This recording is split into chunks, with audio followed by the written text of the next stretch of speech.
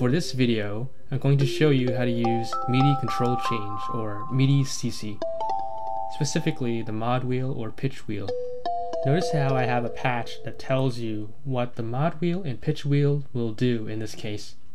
On the left, I'm going to assign Modwheel to MIDI CC number 1.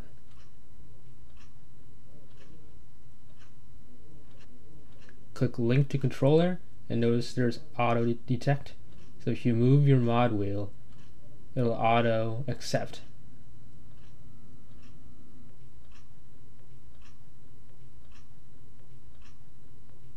There's a little flashing icon that tells you whether your MIDI CC is working.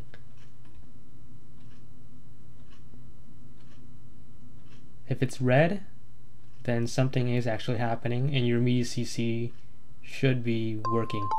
And if it's green, then it's not detecting your MIDI CC. To check this, try linking it to an FL default knob, like the pitch knob. In this case, the Modwheel actually creates an atonality to the sound. So it sounds inharmonic. Inharmonic tones may arise when you use something like ring modulation or FM synthesis. And in this case, this is a bell patch that sounds almost like a music box. Here I'm adjusting the XY controls because I want to show you a horror-esque tone.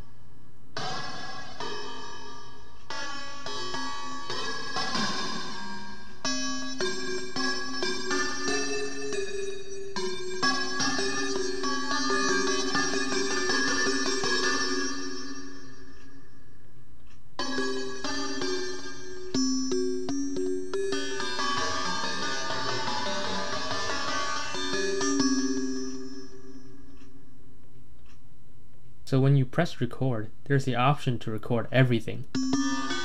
What that allows you to do is record your MIDI notes and MIDI CC at the same time.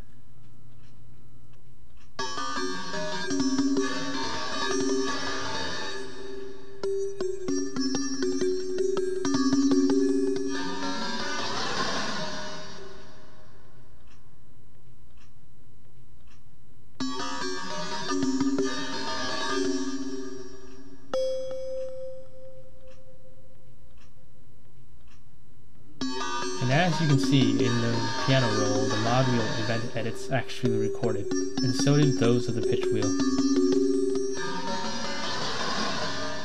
You can further edit these below. And if you hold Alt while you click and drag your cursor in the piano roll, then you can make smoother MIDI CC edits and won't be so step-ladder-like.